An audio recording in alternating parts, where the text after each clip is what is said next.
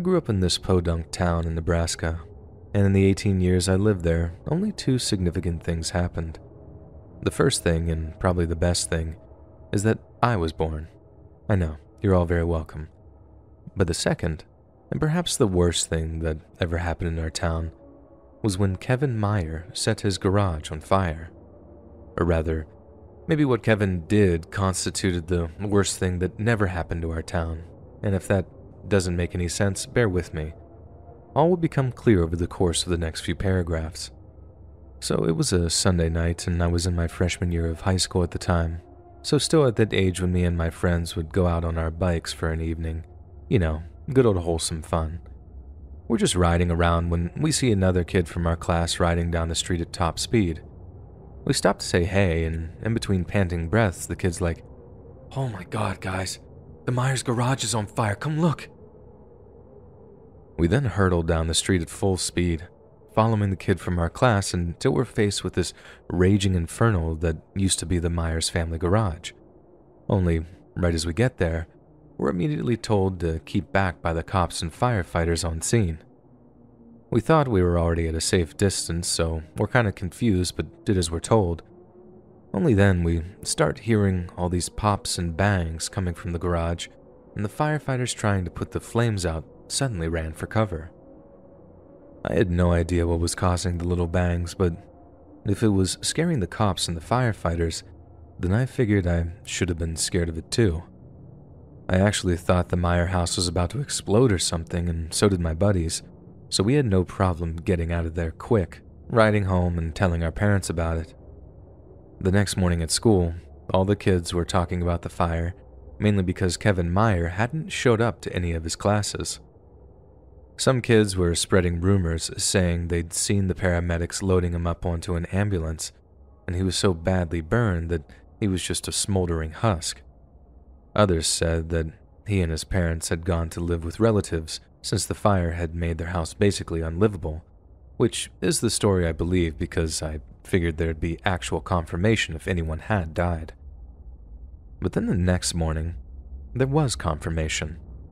News reports said that firefighters had recovered one body from the burned-out garage, while the surviving family members were staying with relatives and had asked the media to give them some space. So, on that Tuesday, we knew someone had died, but we had no idea exactly who. The Myers had 3 generations living in that house, and Kevin was one of 4 kids. A bunch more rumors began swirling, and it was only the following day when our high school principal called us all in for a special assembly that we actually got any concrete answers.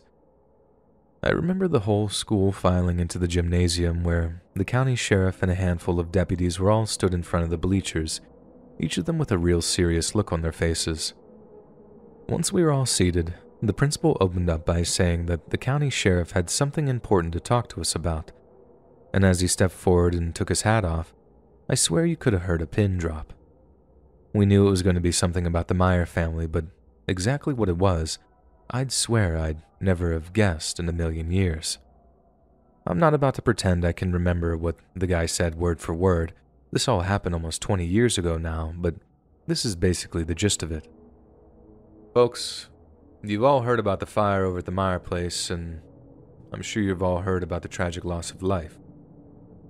Well, I'm sorry to have to be the one to tell you, but your classmate Kevin was the one who passed. There was a kind of rolling gasp across the gym, and the sheriff paused for a second before continuing. Now, we're still trying to figure out how the fire started, so we're inviting anyone with any information on Kevin to please step forward. You don't have to do it now. You can call my office whenever you like, and we can have a more discreet conversation.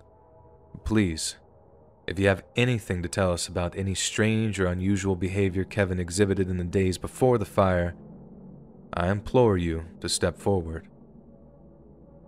That was the first clue we had that something was really wrong. I guess they wanted to handle the whole thing with kid gloves, and I can totally understand why they might want to shield us from what they already knew. The initial reaction was one of total shock and grief. Kids were horrified that one of their own had died in such a horrible way. But if the cops had told us what they'd really found in there, I don't think people would have been nearly as sad. More like angry. It took 2 more days for the truth to come out, and by that time, the town had decided to defer responsibility to our parents.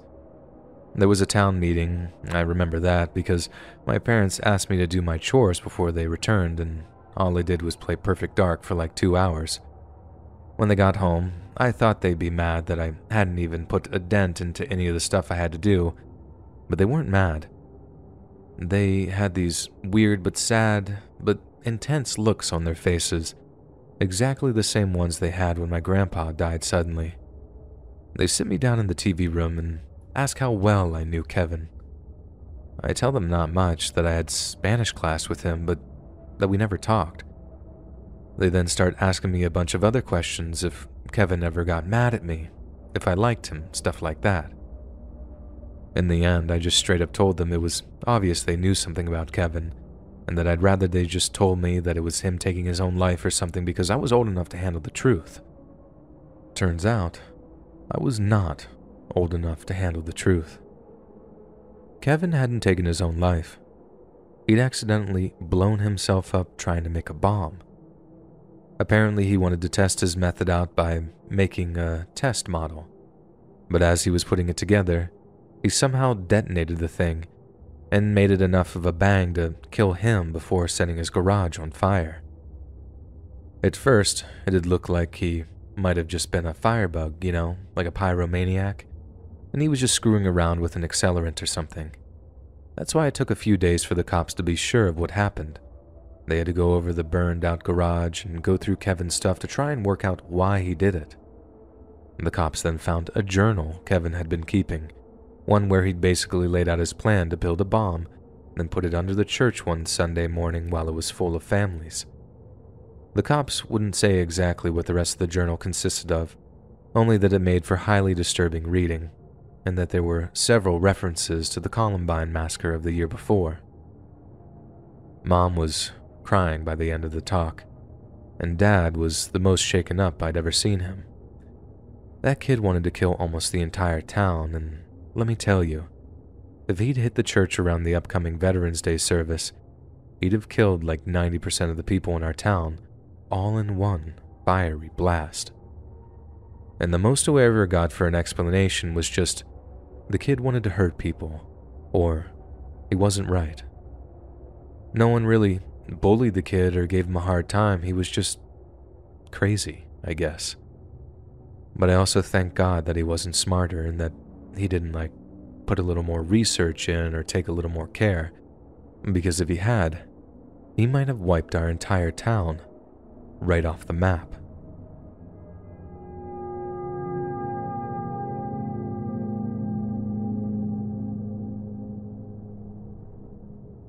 What I'm about to tell you is the darkest secret I know. I'm from a little town in the Midwest, and in that town is a cute little chapel.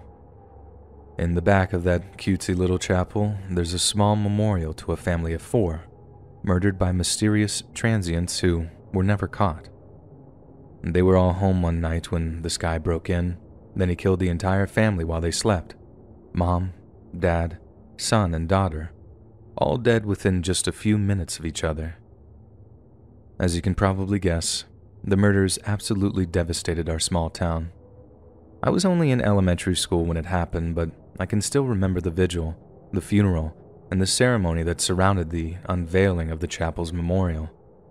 It was a completely random, avoidable tragedy, an act of malice perpetrated on us by some shadowy outside evil. Only, that's not what actually happened. What really happened is like an open secret, something we all know, but no one ever says out loud. It's like that because we need to protect our community. At least, that's what I was told, but I'm not sure how lying about it actually helps us. It's just a veneer, a phony facade of small-town tranquility. What's the point of pretending we're a quiet, happy town when the reality is far from it? Okay, I guess I've been blue-balling you all over what actually happened, so I'll just get right to it. On the night in question, the family had dinner, watched some TV, Then at some point after 9 p.m., the parents put their kids to bed. The dad usually stayed up with a glass of scotch after mom and the kids went to bed. He'd watch football or baseball highlights, binge a few late-night shows, typical dad stuff. But he never got up off the couch that night. The whole cover story was that the family had been killed while they slept, and technically that's true, but it's always painted like they were all sleeping peacefully in their beds when they were killed. But that's not true. A few hours before they were murdered, the family had sat down to dinner. I don't know what they ate exactly, chicken pot pie or whatever, but I know what they had for dessert because that day, the 9-year-old daughter of the family had made everyone some of that strawberry cream-flavored Jell-O pudding. The way I imagine it, it probably wasn't the nicest dessert they'd ever had. But geez, if my kid appeared to show a passion for cooking, baking, really anything, I'd feign enthusiasm and clear my plate. Who cares if they got the powder to milk ratio off by a little or used a whole bunch of extra sugar when there's already a ton in there? Only, the reason it tasted off is because the 9-year-old girl had poured in a ton of NyQuil Max Strength into the pudding mix. I don't know exactly how much she put in there or how much the parents and brother actually ate, but it was enough to pretty much knock them out so the daughter could put her little plan of hers into action.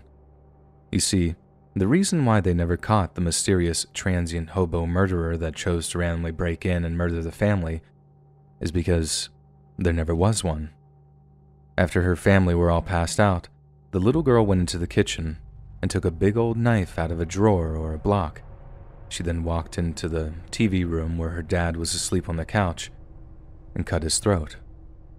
From what I was told, she cut his throat so deep and wide that he couldn't scream. All he could do was put his hands to the wound, wonder why. But he would have been dead in mere minutes. After that, she went upstairs and did the same to her mother and brother. Just opened them up right there in their beds. This all happened on a Friday night, by the way, and no one even suspected anything had happened until Sunday morning when none of the family showed up to church. But even then, they might have their reasons not to attend. Could have been out of town visiting family, maybe a spur-of-the-moment vacation. Besides, this is the kind of town where everyone knows each other's business, but they also know well enough to stay out of each other's business, if that makes any sense. The point is, no one visited this family's house until Monday afternoon, like 50-something hours after the murders had occurred.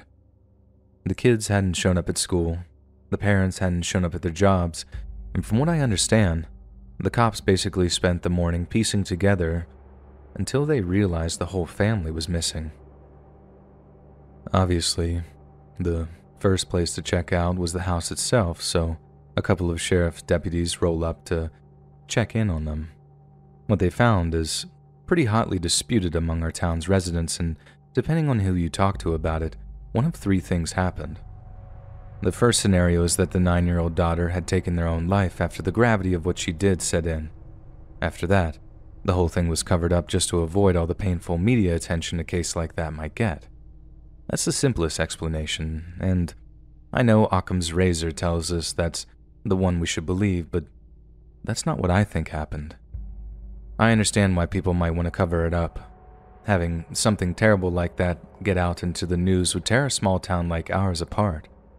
But terrible crimes like that happen way more than we'd like to acknowledge, and the news always gets out. So, what was so terrible about these murders? I mean, even worse than they already were, that made people actually keep quiet about it.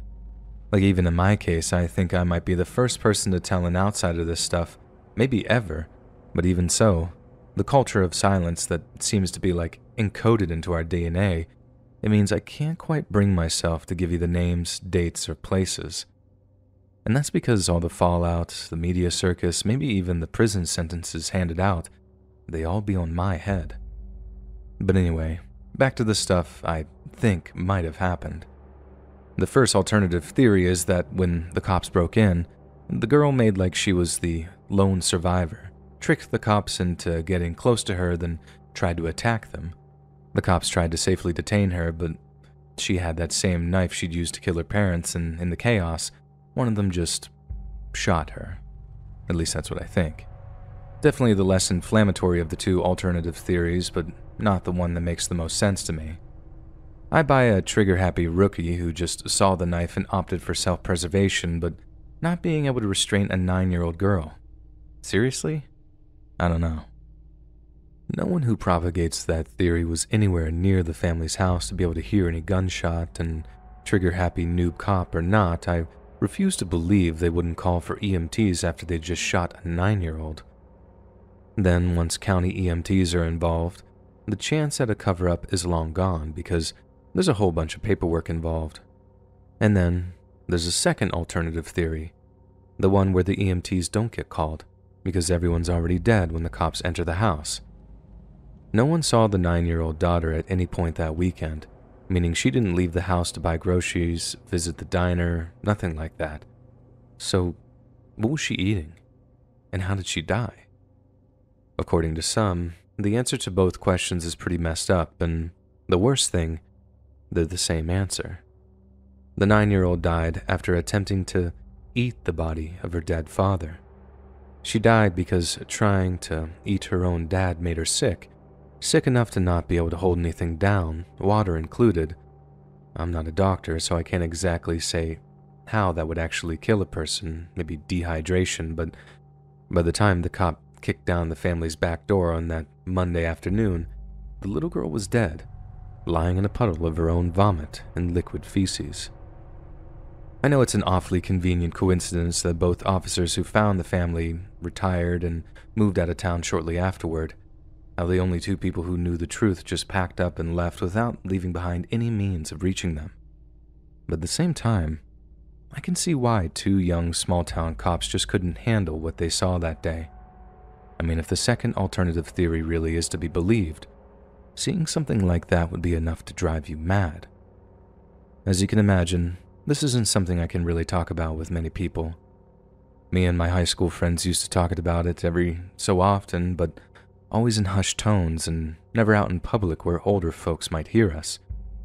And now that my parents have passed and I live, well, someplace else, it's not like I can just roll back into town and start asking questions. They'll just put up that same wall of silence that I saw whenever anyone asks what happened. Darn tragedy. Such a shame. Hope they catch the guy one day, they'll say. Then one day, when everyone who knows the truth is dead, the comforting lies they told about their murders will become just another version of the truth. All that evil that found its way into the body of a 9-year-old girl will all just be forgotten. And maybe, just maybe, that's exactly what needs to happen.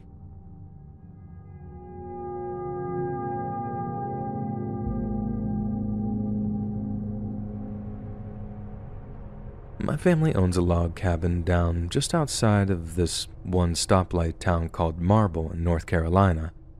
It's kind of a family heirloom, one we're reluctant to get rid of since it's where our family originates from.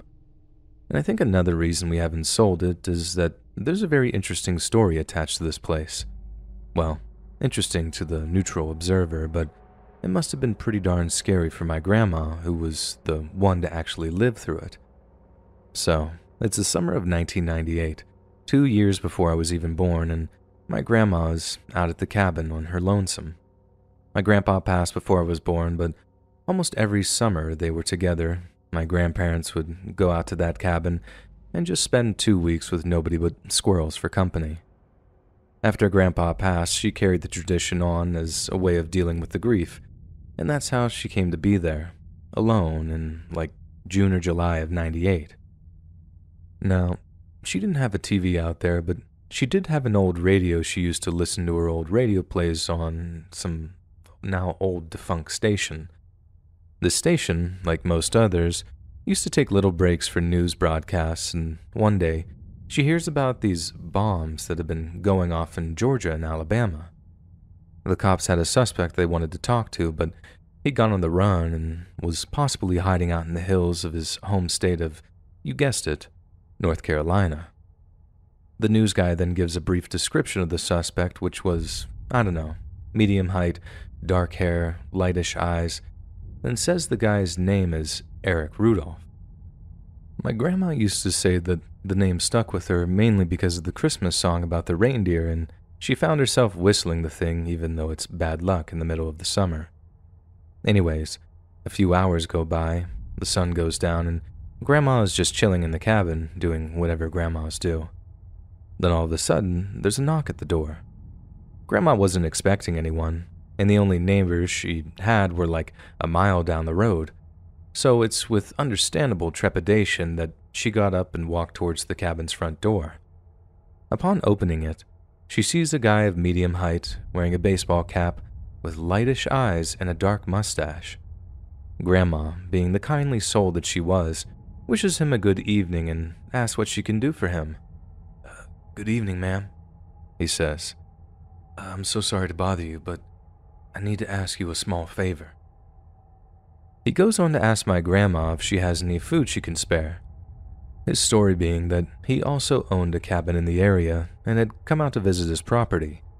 Only because he'd set off after work and forgot to pick up groceries for his cabin, he ended up being without food for the night. The way Grandma tells it, the guy was just so darn polite with her that she just instinctually invited him inside without really thinking it through. She usually kept her pantry stocked with all kinds of dried and canned goods, so she always had something to spare. And she says filling up this guy's backpack with jerky and peaches when she looks up at him and stops. I didn't catch your name, Grandma said. My name's Bobby, ma'am. Bobby what? Grandma asked. Bobby Randolph, the guy replied. Randolph. She said that name rang alarm bells in her mind. It wasn't quite Rudolph, but it was awful close. Close enough for her to get this real bad feeling down in the pit of her stomach.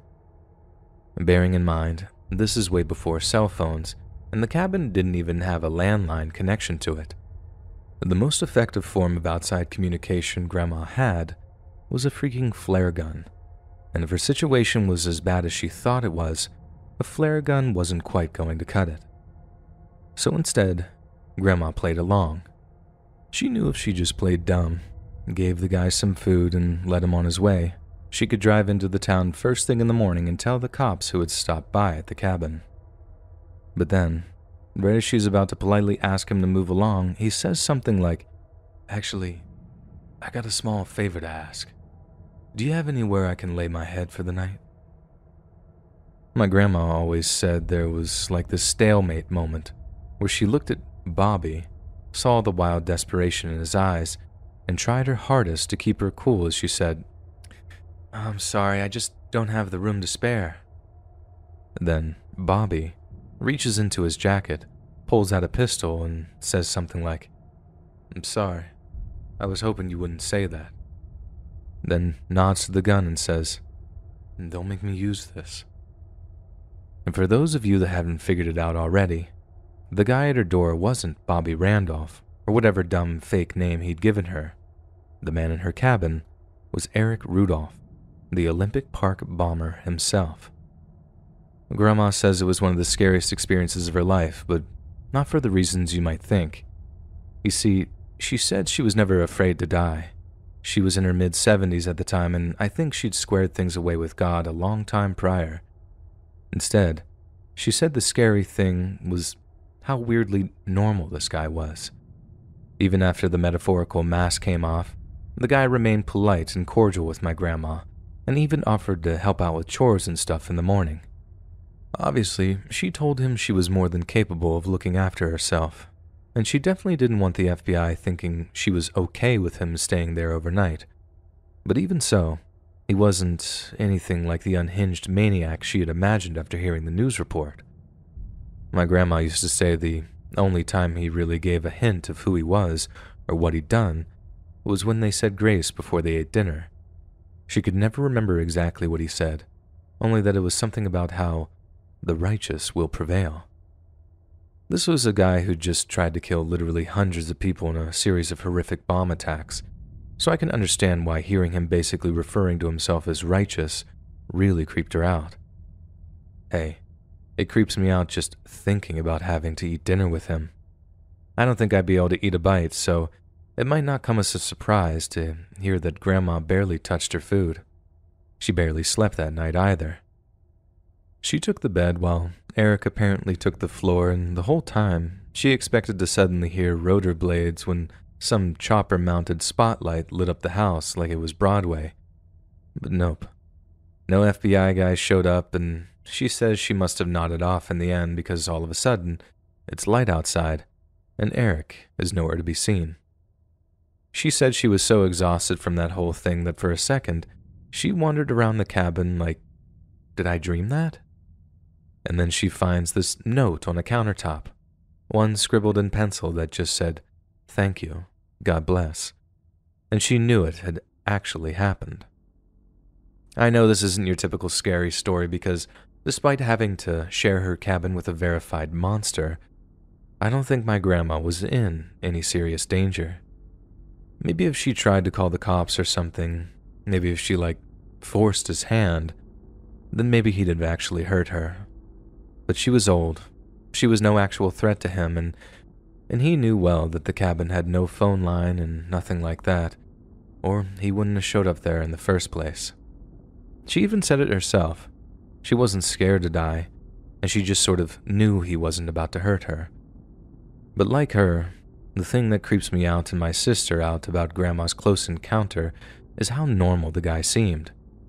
We like to imagine that terrorists and people like them are these vile, evil, soulless monsters that just stew in their own hate all day. Maybe that's true for some of them, but the idea that the evilest of us are just like us, that's what really scares me.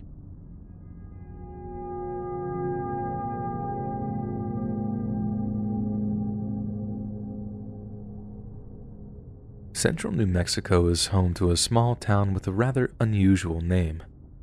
Originally called Hot Springs, the town changed its name in 1950 after a popular radio host announced that he would air the show's 10th anniversary episode from the first town that named itself after his radio show. So, on March 31st of 1950, Hot Springs officially changed its name to Truth or Consequences, and the program's 10th anniversary show was held there the following night. Truth or Consequences, or TRC as it's sometimes called, was home to only 4,700 citizens back then, and the population hasn't exactly ballooned since, but as of 1970, the population has been steadily on the rise. However, between the years of 2000 and 2010, the town saw its first population decline in more than 40 years, with almost 1,000 people picking up sticks and moving elsewhere. So what could be to blame for such a drastic drop in the population? Well, it might have something to do with a man named David Parker Ray. Born on November 6th of 1939 in Belen, New Mexico, David and his older sister Peggy grew up in the care of their paternal grandfather. Their father was a drunk, and a violent one at that, often visiting the children while under the influence of alcohol. David recalled a time when his father gave him the gift of an adult magazine depicting violent imagery. Naturally, David yearned for the presence of his absent father, and given that the magazine was one of the few gifts his father ever gave him, he cherished it. The impressionable young boy became fascinated with these images, and just like any male child of his age, he wanted to be just like his dad.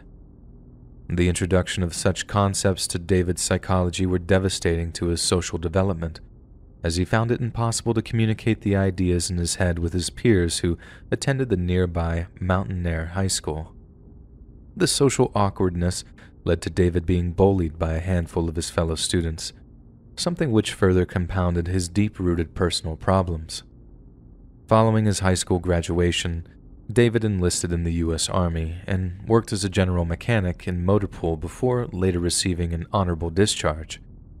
During this time, David was married and divorced 4 times, and although it's not clear why each of these divorces occurred, it's quite evident that he had a great deal of difficulty maintaining romantic relationships. In the months that followed his final and perhaps messiest divorce, David Parker Ray had something of a midlife crisis and spent more than $100,000 on a special project he would come to call the Toy Box.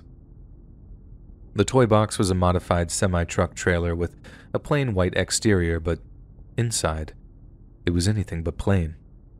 Ray had spent a huge chunk of that $100,000 on completely soundproofing the trailer, as well as making the thing almost impenetrable and inescapable. He then spent another sizable amount on an old gynecologist chair, the kind used by special doctors to determine the well-being and health of a woman's reproductive organs.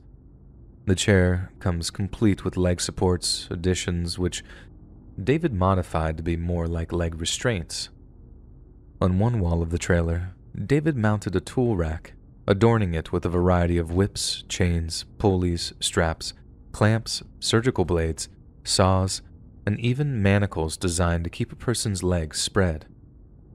David has also outfitted the trailer with a number of torture devices, including a portable generator he used for electroshock torture and detailed diagrams showing methods and techniques for inflicting the maximum amount of pain. Yet even in light of such a disturbing collection of toys and tools, perhaps the most disturbing thing about the toy box is the fact that David had basically turned the entire ceiling into one giant mirror. Not only did he want to torture and violate his victims for hours on end, he wanted them to be able to watch it happening. From 1957 to 1999, David Parker Ray is said to have kidnapped, tortured, and killed up to 60 different women and girls, with almost all of them being residents of New Mexico's Sierra County. The things he did to them are frankly unspeakable, and it's suspected that many of his victims simply passed away as a result of the brutal torture, long before Ray had any intention of killing them. He confessed to setting dogs on his victims, drugging them with cocktails of sedatives and hallucinogens to exacerbate their terror before he subjected them to days of pain and violation.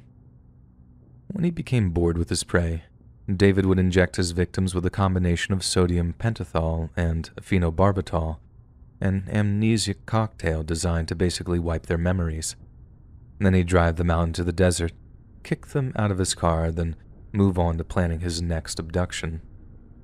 According to David, he did this over and over again, using a simple but effective modus operandi of either visiting a nearby bar to spike his victims' drinks or impersonating a police officer in order to place them under false arrest. This worked time and time again, and if his confession is to be believed, David Parker Ray is probably the most prolific serial offender in the history of the United States. But his reign of terror came crashing down when he came across one victim who'd proved much more resilient than most others. Her name is Cynthia Vigil Jaramillo. In March of 1999, Cynthia was approached by David in the parking lot of the Blue Water Saloon in the nearby town of Elephant Butte.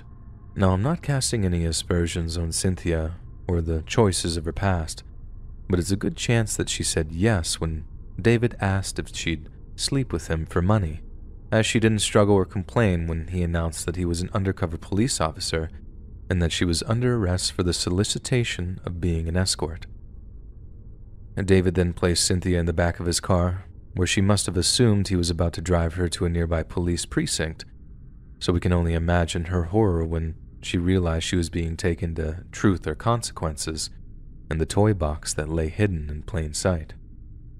If Cynthia didn't start to resist when she saw the trailer, she most certainly freaked out once she laid her eyes on the horrors inside it. Then, either using some kind of sedative or by using brute force, Ray knocked Cynthia out, then got to work restraining her in the modified gynecologist chair. When Cynthia woke up, she heard the sound of a tape recorder playing a pre-recorded message. It was the voice of David Parker Ray. "Hello there," the tape said. "Are you comfortable right now?" "I doubt it. Wrists and ankles chained, gagged, blindfolded, disoriented and scared too, I would imagine. Perfectly normal under the circumstances. But for a little while at least, you need to get yourself together and listen to this tape.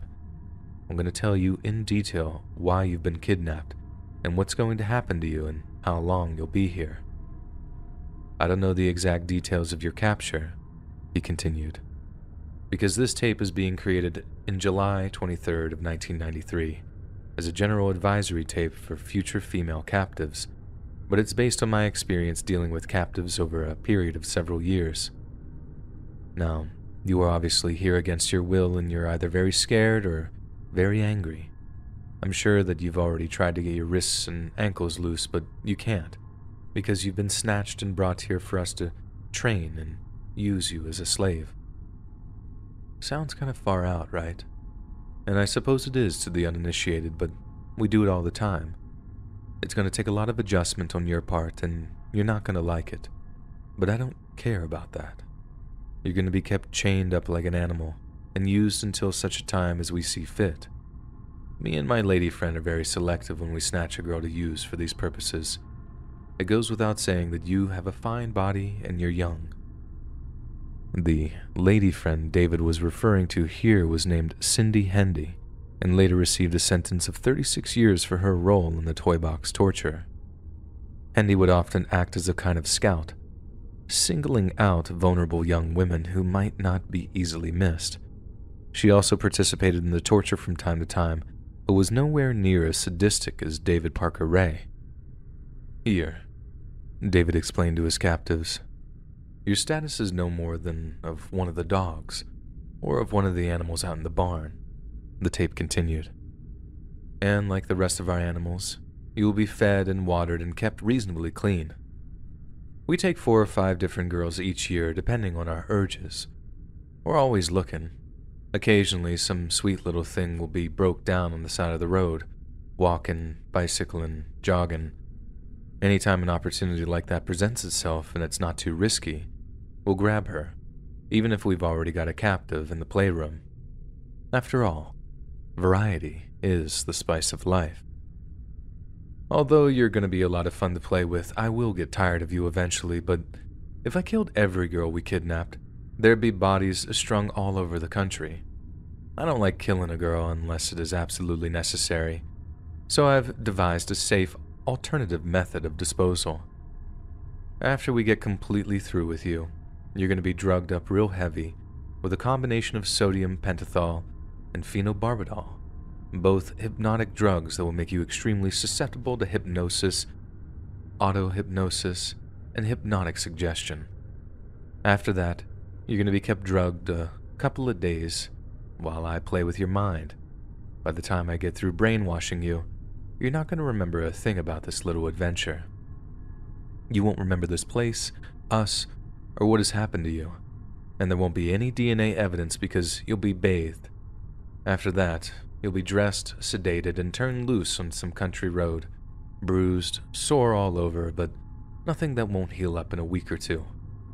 The thought of being brainwashed may not be appealing to you, but we've been doing it a long time and it works, and it's the lesser of two evils. I'm sure that you would prefer that in lieu of being strangled or having your throat cut. Just when you think the tape can't get any more disturbing, David begins to lecture his captive on the improbability of them being rescued. Undoubtedly, somebody's going to be looking for you. There might even be a missing persons report, he says before stating, but nobody's going to be looking for you here. There are not going to be any knights in shining armor coming to rescue you. You are strictly on your own, and I bet that's a very scary thought. As for escaping, I'm sure you'll try to figure out a way. That's human nature. Consequently, you are going to be kept in an environment more secure than a prison cell. A steel collar is going to be padlocked around your neck. It is a long, heavy chain that is padlocked to a ring in the floor. The collar will never be removed until you are turned loose. It's a permanent fixture. As I've already said, you'll be fed and watered on a regular basis. Not much, but enough to keep you healthy. During the first few days, until you adjust to it, you're going to feel weak and you'll be hungry all the time, but I prefer to keep you in a weakened condition anyway. I realize that being abducted and forced into slavery is a hard pill to swallow. Some girls really have a lot of trouble with that, and I'm sure you will too. But face it, you can't get away. You can't say no. You won't be able to struggle or resist. A scary thought? Yes, but you simply have no other choice but to take it. There's not many rules, and they're very easy to remember, but you're still going to make mistakes. Every slave does. But I don't like repeat offenders. It gets me very upset. Some girls tend to be a little rebellious, and I sure wouldn't advise that, because it will get you in serious trouble. If necessary, I'm capable of doing things to your body and torturing you in ways that you can't even imagine. The playroom is equipped with a full set of surgical instruments which I have had occasion to use and will again as necessary. If you bite me, I'll pull your teeth out with pliers. If you scratch me, I'll pull your nails out. It may sound harsh and cold, but if you give us too much trouble, or if you pose any kind of threat to us, I won't have any qualms about slicing your throat. Towards the end of the tape, David seems to have taken on a sickeningly reassuring and perhaps supportive tone, urging his prisoner to survive. Be nice, keep your mouth shut, learn the rules, and survive, he says. No matter how painful it is, nothing that we plan to do to your body will cause any serious or permanent damage. I'm not lying to you or trying to make it sound easier because that would be pointless. I'm just telling you like it is. As far as needles go, they'll always be sterilized. The clamps are gonna hurt, but that won't cause any permanent injury. They don't even break the skin. David then finishes with, just take it day by day. Be smart and be a survivor. Don't ever scream. Don't talk without permission. Be very quiet, be docile and obedient, and by all means, show proper respect. Have a nice day. We can only imagine how utterly terrified Cynthia would have been, having been forced to listen to such a thing, and for just the 72 hours that followed, she was subjected to some of the most nightmarish physical and psychological torture imaginable. On the third day of her captivity, David had to spend the day at work, so he left Cynthia in the care of his accomplice, Cindy Hendy. At some point, Cindy walked into another room of the trailer to answer a phone call, leaving her prisoner temporarily unsupervised. By that point, Hendy was getting far too comfortable with Cynthia's obedience, and in a white-hot moment of realization, Cynthia noticed that her captor had left the keys to her chains on a nearby table, just within her reach. She reached for them, lifting the keys from the table as quietly as possible before attempting to free herself. But right as Cynthia was making her escape attempt, Cindy Hendy walked back into the room, flying into a rage when she saw what was happening. A vicious struggle ensued, with the two women scratching and biting each other as chains rattled and the trailer rocked. Cindy managed to fight her way out of Cynthia's grip for a moment, grabbing a nearby lamp before smashing it over Cynthia's head. The captive woman was dazed and bloodied, but in the brief reprieve, she too had managed to grab a weapon, and when Cindy lunged at her again, Cynthia plunged an ice pick into her captor's neck. Cindy collapsed to the floor, gurgling as blood leaked into her airway, but Cynthia didn't hesitate. She unlocked her chains, took the padlocks off the door to the toy box, then hurtled towards the nearest highway wearing nothing but that steel slave collar that David had forced on her.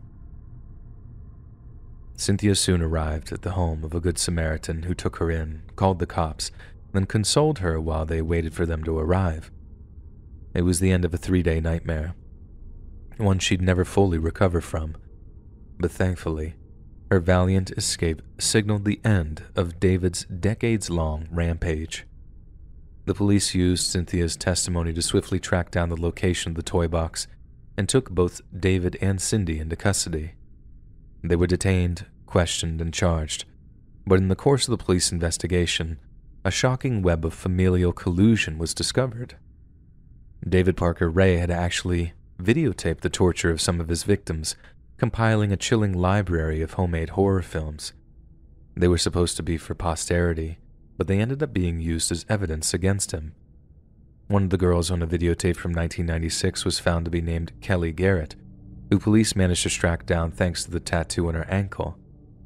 Kelly then told police that on the night she'd been abducted, she had a fight with her husband and decided to go out drinking with friends. One of these friends was named Jessie, and Jessie just so happened to be the daughter of David Parker Ray. Not only was Jessie the daughter of David, she was also his accomplice, and she later admitted to deliberately taking Kelly to the Blue Water Saloon, her father's favorite hunting grounds. While they were there, Jesse drugged Kelly's drink with intoxicants provided by her father, and as Kelly staggered outside feeling nauseous and woozy, she was rendered unconscious by a blow from behind. After days of torture, Kelly only escaped because David believed he'd crossed the line and tortured his victim to death. However, upon noticing that she was still breathing, he slashed her throat, then dumped her body unceremoniously at the side of the road. He was later amazed to find out that she had survived the ordeal, but was surprised it hadn't made the news. This is because, to put it bluntly, no one believed Kelly's story. Her husband accused her of cheating on him and filed for a divorce, while local police seemed to put it down to a lover's quarrel and failed to properly investigate the incident. David Parker Ray's trial was a long and tumultuous affair, but in 2001, he accepted a plea deal to serve 224 years in prison for the abduction and torture of 3 young women, Cynthia and Kelly being 2 of them. Then, on May 28, 2002, David was taken to the Lea County Correctional Facility in Hobbs, New Mexico, to be questioned by state police concerning his involvement in a number of other crimes.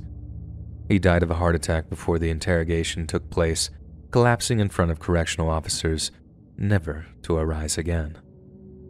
Ray's daughter, Jessie Ray, also was tried on charges of kidnapping and was eventually sentenced to 2.5 years in prison and was released sometime in the mid-2000s. Cindy Hendy, on the other hand, after becoming eligible for parole in 2017, was eventually released in 2019. This is the same woman who gladly smashed a lamp over another person's head simply because they dared to be free of her tyrannical sadism. And now, she's free to walk the streets, the same streets that are walked by those she chose to victimize.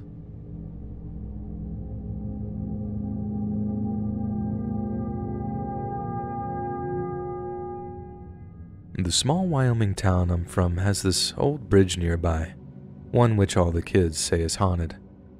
There aren't any ghosts there, no haunting apparitions that suddenly appear as you're trying to cross it at night, but take it from me, it is haunted. And the only way anything can ever really be haunted. Because a long time ago, 2 girls from our town happened to be walking across the bridge when a car with 2 men in it pulled up next to them. They asked the girls if they wanted to ride home, and they accepted. Only instead of giving them a ride home, the men did terrible things to the girls. Beat them, violated them, just god-awful things. And then when they were done, they threw both girls off the bridge and into the water below. That's a 100-foot drop, by the way. No one has any right to fall that far into those choppy waters and live to tell the tale, but somehow, by some pure miracle, the older of the 2 girls washed up on the riverbank a few miles down, coughing up the lungful of water she had in her before limping off to get help. It was a huge story. I mean, I was only just a kid at the time, but I remember the aftermath of it like it was yesterday. The girl who survived ended up leaving Wyoming, and I'm not anyone who could blame her for wanting to escape the memory of something like that. But then, years later, she came back. She had a husband, or maybe he was her boyfriend, but I know they had a kid with him and that it was probably hers. And at the time, I figured she maybe just gotten past what had happened to her and that she wanted her kids to be close to its grandparents or whatever.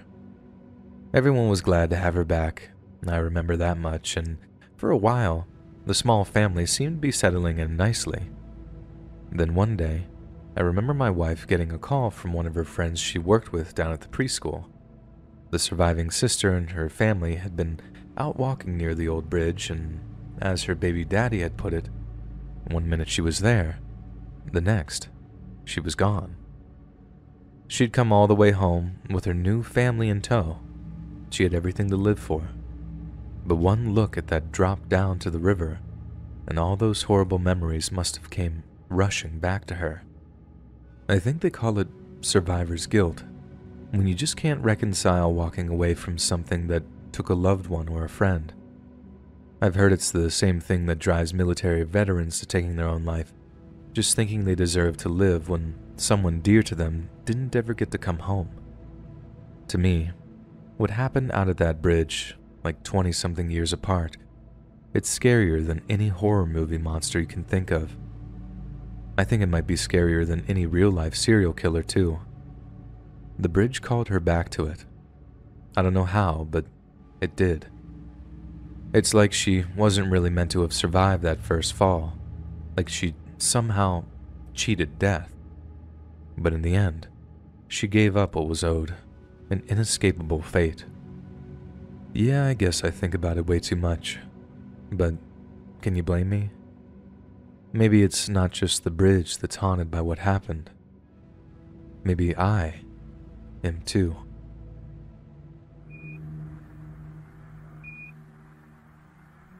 Hey friends, thanks for listening.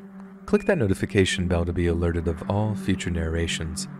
I release new videos every Monday, Wednesday, and Friday at 7 p.m. Eastern Standard Time. If you got a story, be sure to submit them to my subreddit r/letsreadofficial, and maybe even hear your story featured on the next video. And if you want to support me even more, grab early access to all future narrations and bonus content over on Patreon, or click that big join button to hear about the extra perks offered for the channel. And check out the Let's Read podcast, where you can listen to all of these stories in big compilations and save huge on data, located anywhere you listen to podcasts. All links in the description below. Thanks so much, friends. And remember, some of us are expecting 10 inches tonight. Snow.